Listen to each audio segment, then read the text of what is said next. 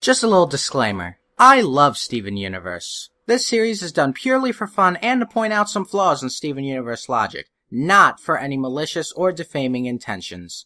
Thank you.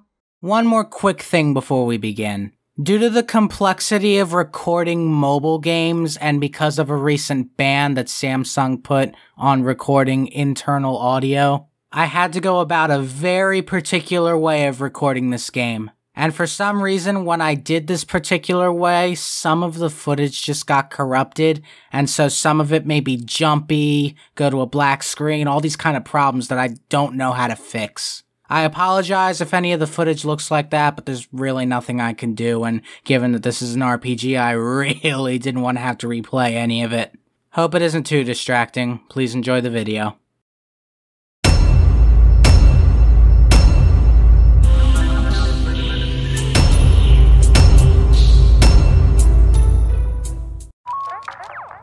How are there buttons clacking here when Steven is very clearly playing on a touchscreen? Also, who the hell plays RPGs with touch controls? That just sounds... ugh. Also, this entire game's art style is Lenny faces, and I can feel my will to live slowly slipping away by reading that sentence. Never mind, gems are back! Those tablets are pretty damn expensive, you know. So sure, just throw it. Can I see? Oh no, absolutely not. It's very dangerous. Well, in the hands of a powerful gem anyway. But in the hands of Steven, not so much. Wouldn't it arguably be more dangerous in the hands of someone inexperienced in it, though? They don't know how it works, so they could accidentally do, well, exactly what Steven does in this game. Alright, but be careful. Why is Garnet letting Steven handle the prism? I would bring up everyone's favorite gem power that has 2 words and starts with F and ends with N, but I'm gonna be lenient this time and assume in this game's universe Garnet can't use it. You'd think she'd still be sensible enough to not hand a powerful gem army creator to a 13-year-old boy. Also, just take this as a general complaint for the rest of the game, but while I may have been joking about the Lenny shit earlier, this art style is just ugly to me. The animation just feels awkward and unnatural. Everybody has 3 fucking fingers for some reason, and in my eyes it's just unappealing.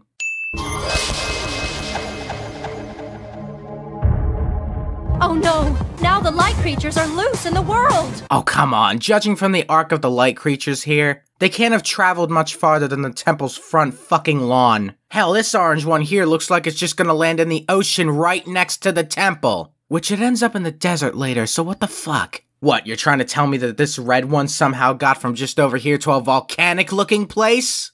4 heroes, teaming up for a magic adventure. This is like the greatest RPG ever! More like the most generic RPG ever.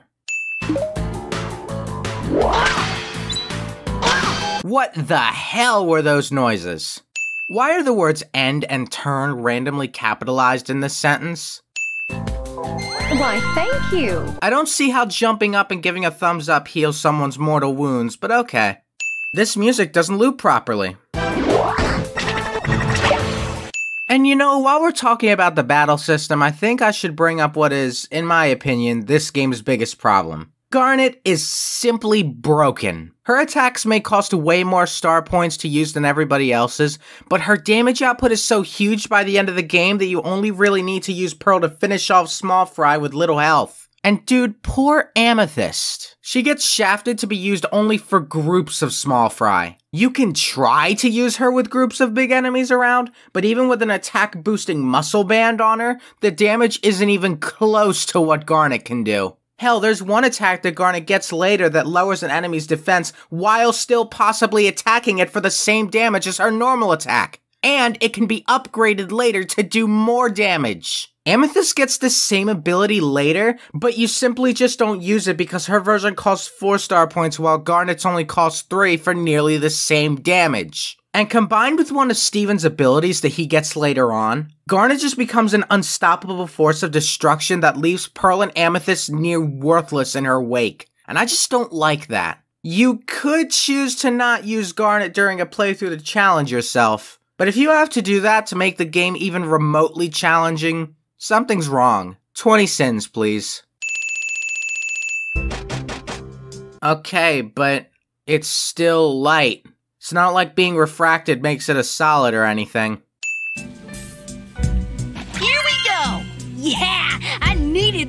Why do they force me to give an item to someone with full health here? That's just a waste of an item use. Neato Burrito! Neato Burrito. I'm sorry, but did Garnet just have almost a third of her health taken away from a bat? I get it's made of light, but it's a fucking bat!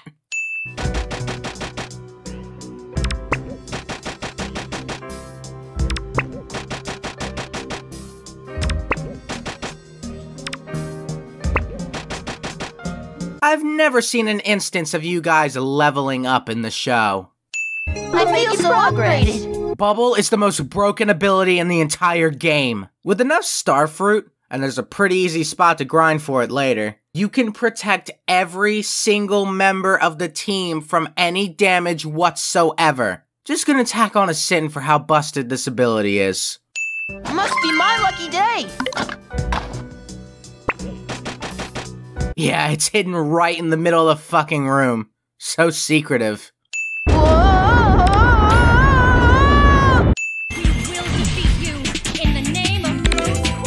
Why is this voice line so much quieter than the music? The game fucking crashed back to my phone's home screen during this boss. Are you kidding me? And of course, because this game is coded so well, the items that I used before the game crashed, those being a muscle band and a couple starfruit, were still gone. I lost those items forever due to no fault of my own, and was forced to play more defensively as a result. The fuck? Just gonna put this out there. These gauntlet stages are fucking annoying. It's kinda nice that the game offers a challenge where your items are limited, but to do this, they sacrifice field exploration in exchange for the monotony of battle after battle after battle for 20 minutes or more. And God help you if you die and have to do it again from the beginning. Seriously, fuck these things. They all suck.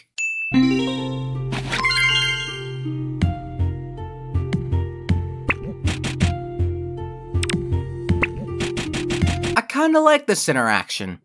Progress. Yay, stop! Remember how I said Bubble was the most broken ability in the game? Bubble 2 cuts the star cost of the ability in half. Having trouble with a battle? For 3 of your 5 starting star points, you can literally protect your entire team from damage and still have enough star points for Garnet to attack. And you get this in the second area.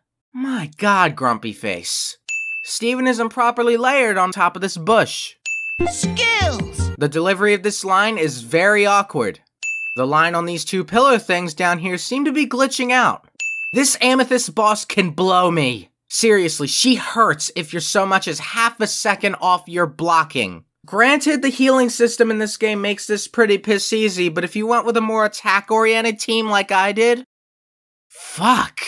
Now that I'm actually able to go through one of these doors, can I just say how fucking worthless these secret areas are? Like seriously, these add absolutely nothing to the game except optional areas that, while yes, contain some pretty neat shit, it's just obvious padding. You could just cut these areas from the game and have these items spread throughout the other main areas, and I bet no one would notice a difference. Not to mention, the inclusion of these doors also add red gemstones into the mix, which are so hard to find at some points that developers literally had to write their own walkthrough for them. I 100%ed this game twice, and even I still don't find these areas very enjoyable. Especially since these areas look so similar to ones I've already been to, that I just want to get to the new shit already. Oh, you've gotta be fucking kidding me. Oh, and if you thought Amethyst was bad, wait until you realize how much focused pain this Garnet can deal. Check this bullshit out. This is bad. She just took all of Garnet's health in one attack, just because I didn't block. There's challenging, and then there's just bullshit design. And then, of course, there's this boss that combines spread damage, focus damage, and dead weight. This boss is easy if you know what you're doing, just fucking lay off already, Jesus!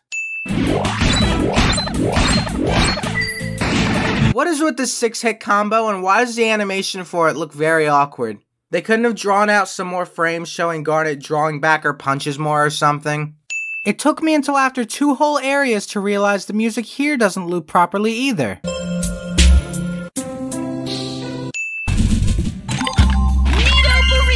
The fact that I'm able to open my backpack and this chest at the same time just shows the quality programming on display here.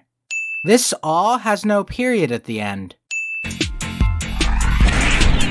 Yeah, thanks for an attack I can't block, assholes.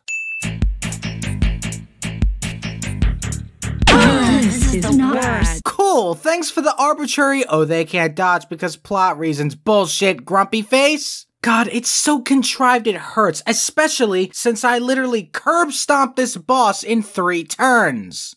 Gems, do your thing.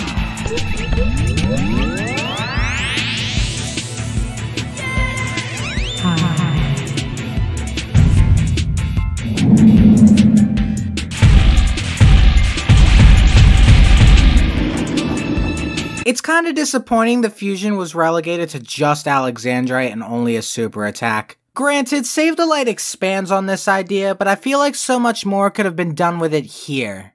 Feel Awesome has its last E shifted to the next line and it looks fucking horrible. The game crashed at the end of this shitty ass gauntlet and I had to do it all again. Fuck this shitty ass game! The music literally stopped working when I loaded this boss again. Ooh, I know. Do your thing! Why does this enemy's dying animation lag so much behind its dying sound?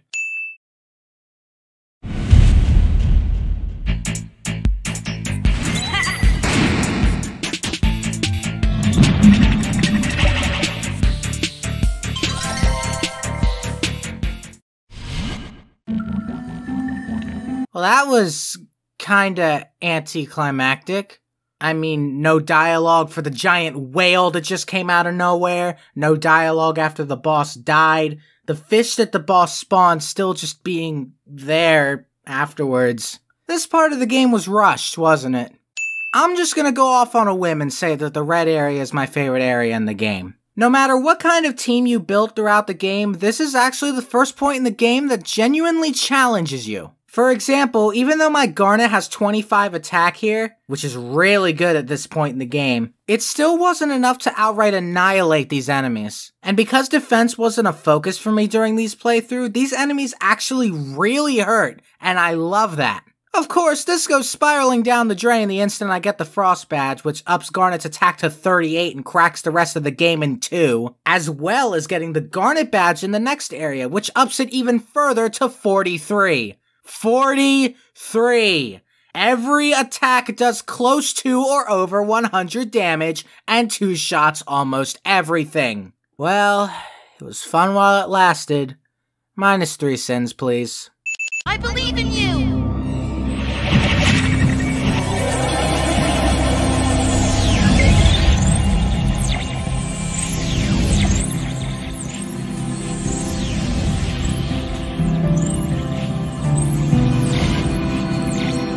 Good job, Steve.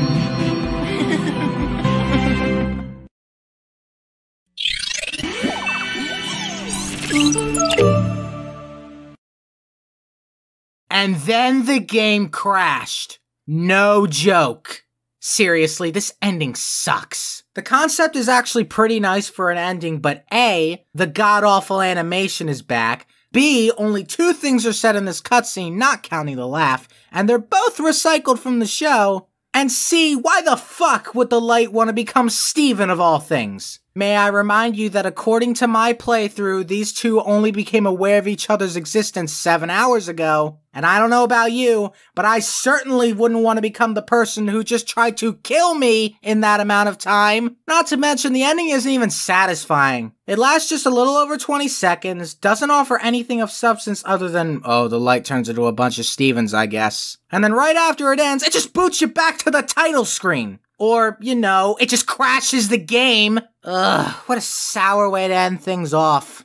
Pretty sure this isn't supposed to be over top of the characters. And if it is, well, it looks ugly. And yes, in case you're wondering, this part is after the ending because the gauntlet unlocks after the boss, leaving this badge with no use at all because the game is already 100% complete.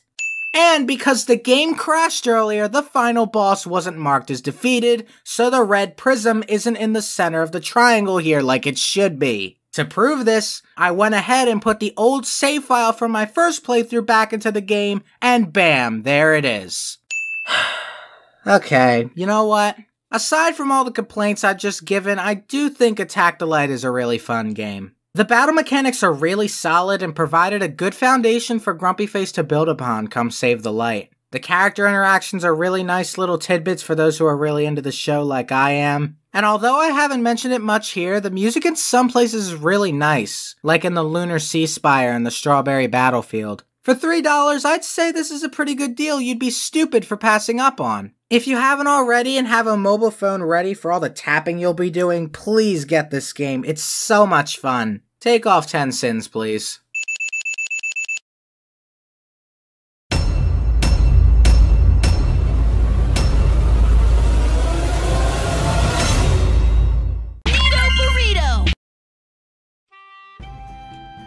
Special thanks to my $5 patrons, Orem Juice and Bear Kawaii Desu.